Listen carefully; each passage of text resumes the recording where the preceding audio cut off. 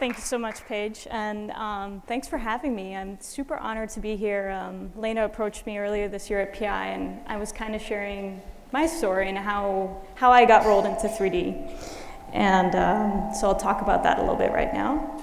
I started about 10 years ago in the fashion industry, and I started in product development. I was actually planning to be in merchandising, but product development is what it became. Super happy about that. Totally something for me. And I was in product development, and I got introduced to 3D tools while I was at Nike. And I kind of saw it, and we did some trials, like doing digital proto reviews, and I was like, this is a great gimmick, but I'm not interested. Fast forward a year later, and my job role changed to be more tech design focused. So really great. The only problem was I had zero pattern making skills. I'm like, how am I gonna do this?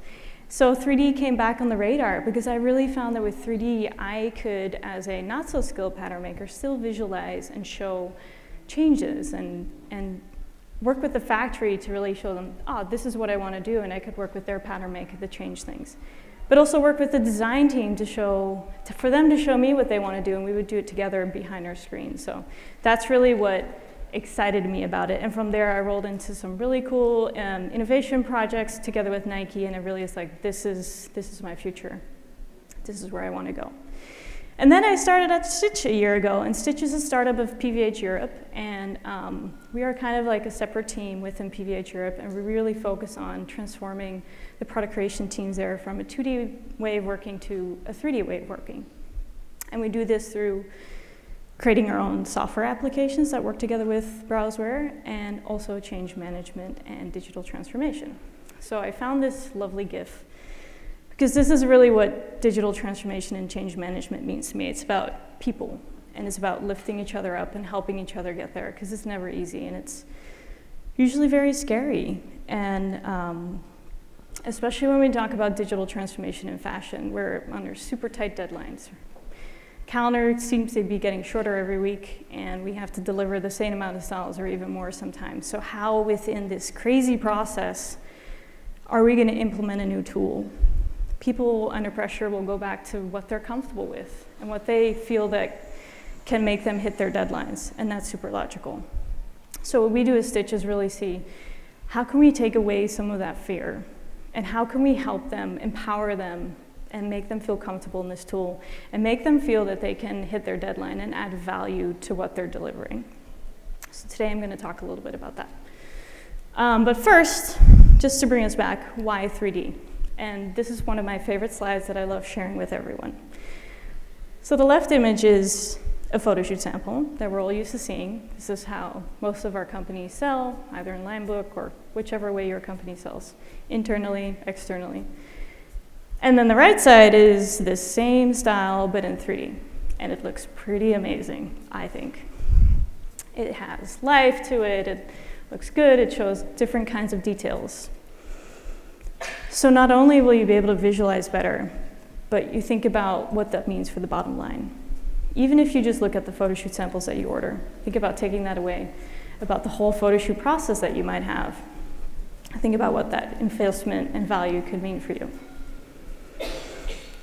And we talk about the full digital value chain, as we like to refer to it. So the designer starts at the design brief, starts designing in 3D, uses that same image that they're creating all the way in their sketch reviews into digital selling. So one file, one truth, and one source for it. And everyone will have access to this imagery of this style way before they usually would with a proto. Oops, sorry. So that brings me to Stitch again. So I already did a small introduction about what we do.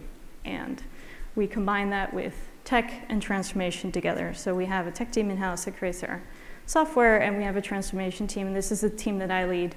And it consists out of an academy where we train our users and run workshops, and also 3D leads that really sit with our product creation teams and help them through the process. And support is something key that I want to talk about today. But first this. The left-hand image is the Design Hub, and this is Design Hub is one of our softwares that we create, and this is basically our visual library for all digital assets. I'll touch later on why it's so important to create core libraries up front. I saw it on one of the Nordstrom slides as well. Super important. There needs to be a starting point for your teams to start off with. And the second is, for us, the digital foam board. Everyone knows physical boards. They're a lot of work. You have to usually recut and resize papers. Something changes, you have to do it all over again. So with the digital foam board, we're really looking at how can we do this digitally and add value and time for the designer. We see by using this tool, we're saving 70% of the time of design. And that means they can focus on designing. For us, it doesn't mean shortening the calendar, it means they have more time to focus on what they're good at, being creative, spending time on that design instead of pinning boards. And then lastly for us is the digital showroom, which is a great initiative as well of PVH, where we sell digitally, so we've reduced sales samples. So we can now use that 3D image that's created from the design hub, shown in the foam board, and eventually sell in the digital showroom. So I want to talk a little bit about our year and what we've gone through and what we've learned and where we made mistakes and how we move on from it, and specifically about change management. I got into this job not really knowing a lot about change management, so it was all really new for me a year ago as well, so I'll take you through my journey and what I've learned. The first thing I learned is that there is no one process for anyone. No person and no product creation team works the same way. So what we really do is focus on the person, sit with them and listen to them. How do you work? What do you need from us? How can we help you achieve your goal? And each person will need a different kind of support. And that's really where we tailor how we work with them. Some designers or pattern makers are a bit insecure about the tool, and so we add some more support for them. And others are like, I got this, I don't need you, I want to be successful on my own, and that's good too. So it's really about focusing on the person, not so much about the rollout of software. And we also look at leadership support, because it's important for people to have a goal. Why am I doing this? Why am I spending time learning a new tool? Well, this is the end goal. This is where I want to get at. And talk about ownership. Sit beforehand and discuss who's going to do what. It's like such a new process that we sometimes would start with a new division and just jump in. We're so excited. We're going to do this. Everything's going to be 3D. It's going to be amazing. And then halfway through, like, but wait, who does what? And where does that sit? So really important to make really good decisions on who does what. And that might be different per team that you work with or per person that you work with. And I just want to show this. This is kind of where the workflow is right now for us. So we see a lot of effort pretty equally across everything. And this is really where we want to go. We want to automate part of that file management. If we listen to our designers, they say, you know, file management is one of the biggest things, one of the biggest hurdles. I still need to make a lot of tech packs. I need to upload my imagery everywhere. So we want to take that away with some of the initiatives that we work on. And then start slow. I would definitely recommend. We've gone into like pretty big product groups with 400 SKUs every season, so it's a lot. And we've seen more success when we start slow. Maybe just with teas, maybe just 4 products. Start slow so people feel comfortable, and out of their own, they'll start wanting to add more product. We see that happen. Like they'll start with a tea, and then 2 seasons later, they're doing outerwear, and I'm like, this is amazing. But it's because they started slow, and it was not so much pressure. And it was easy for them still to hit their deadline because it didn't affect them as much. And what we also allow is for the teams to choose the product they want to work on. So we sit beforehand with the product creation teams and say, what do you want to do? Where do you see the opportunity for 3D, what you're doing? And have them decide what they want to work on. Even if that means they're doing 2 polos, that's good. We're there. We're here for you and support you. Because we know in the end it's going to become bigger, and they're going to want to do everything in 3D. And lastly is that it's okay to fail. This is new territory. I mean, every day I wake up, I'm like, there's going to be something thrown at me, and I have no idea. We've never run into this. How are we going to solve this? So having the feeling that it's okay to make a mistake and move on from it and pivot and know that you're still on the right track is super important. And this is one of the things that we do to help with that. We make videos to show the 2D process versus the 3D process. To really visualize, you know, you're doing the same thing just in a different tool, and you're gonna get there, and it's gonna look really good. And it might be a little slow in the beginning, but eventually you're gonna see that it's gonna take you similar amounts of time once you're up to speed. So we do a lot of those initiatives as well, visualizing the change and visualizing what it's gonna mean for them. And then libraries, training, and support, very important. Earlier in my career, I would be trained in a 3D tool, it'd be like 4 days. And then I would be back at my desk and be like, wait, what? How do I use this? And maybe a week later, be like, what was that again? I can't remember. So what we really do with our academies, make sure that there's always training. We have set trainings. We have 8 modules every week that people can sign up for. Doesn't matter how often they want to sign up for or who they are. Everyone is welcome. And we also have workshops. So having that accessibility to training and knowing that it's there really helps. And we make sure that we train people maximum of 2 weeks before they're going to start using it in their workflow, because you want it to be applicable to what you're doing straight away. Otherwise, you're going to forget and go back to Illustrator and whatever tool you use. And then libraries is a big one for us. Touched on it earlier. It's important for there to be a starting point.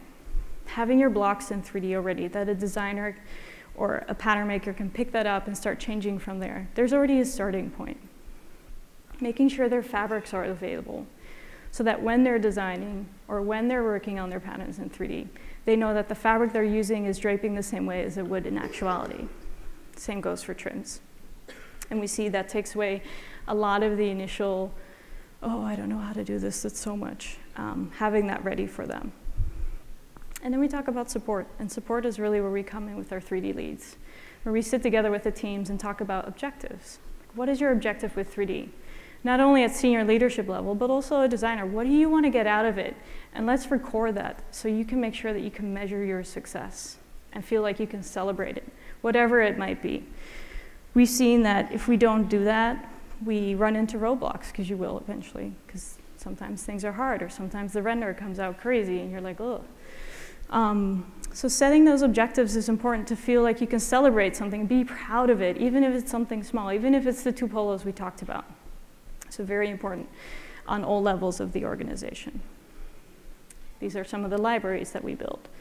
And we house those in our design hub, which I'll show you a short video of. This is our visual library that we use, where anyone in our company can go to pick up whatever block they would have, any color cards they might need, trims, and fabrics. And we also house our render farm in the design hub. And we have our own render farm because we want the same visual consistency and the same views across the company, so that when it is in digital selling, or when they are presenting different product groups, that it all looks similar and the same with the same lighting. That consistency is really what we go for. And it also provides a speed in our process. The biggest call out about the difference between 2D and 3D that we hear is the rendering part, because it's not something you do in Illustrator. You press save, it might take a while, but you're used to that and it's there.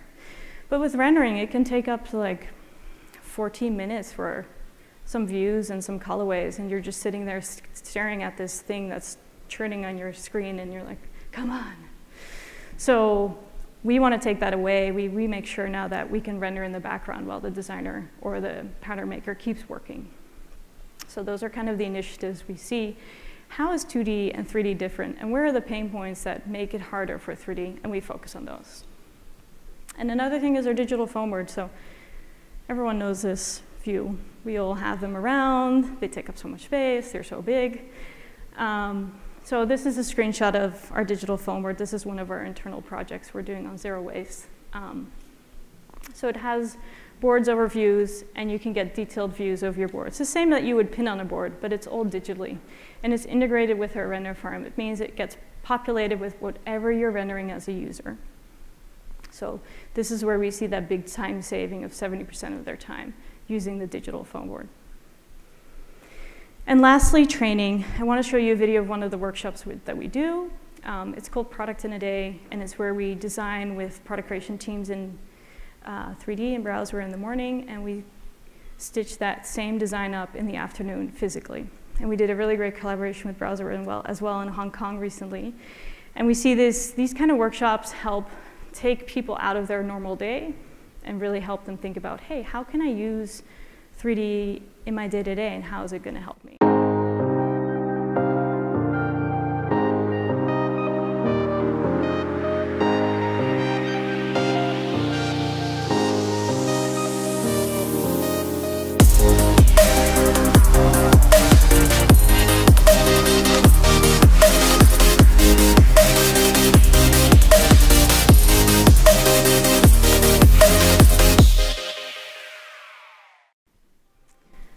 Always fun workshops for us to work on. And we see some designers come in, they're like, I don't want to be here, this is not for me, I'm too creative for this, and they actually leave seeing potential. And some don't, and that's okay, but we see more than not that they leave feeling inspired and really wanting to do this. And the last thing I want to talk about is metrics. This is one of our biggest learnings. How do you quantify what you're doing? Because not everything is quantifiable. You're visualizing your designs better, and they might sell better, but that doesn't mean it's because you're in 3D. It might just be because the design looks amazing. So those things are kind of hard to quantify, but you have to start capturing what you can quantify, which means how much more time does my designer get to spend in design? How are we more successful in our fits because we can visualize them earlier? How much time is it saving somewhere else, or maybe not? But also, what does it mean for my bottom line? Where am I seeing monetary value? Because you're going to make an investment. And that's where you have to think about beforehand, back to the objectives. What were my objectives, and how am I tracking against those? And make sure you share those at all levels, because you have to keep the ball rolling and the excitement about 3D, and making sure that everyone in the full company sees the value. And this is why we also do trainings and workshops for supporting functions. Like we've had the legal team over, we've had business development over, visual merchandising, anyone in the company that's interested, because the more people that see 3D see the value and start asking for it. You don't just want your product creation teams to ask for it, you want your marketing team to ask for it, you want your visual merchandising team to ask for it, you want everyone in the whole company talking about 3D. And that's why we do trainings or workshops for whoever would like to. And I want to close off with this image. Looks pretty cool, right? Think about not only internal selling, but how can you use digital assets for e-com or brand or marketing? Usually, these teams need to wait a while to get samples or see what's actually coming out. But what if they can use the digital assets that the designer is creating to create brand imagery, videos, everything hyper-real using digital assets? And I want to leave you with that and think about not only the potential within the day-to-day product creation, but also what it means for other teams within your company or your brand. So thank you for your time.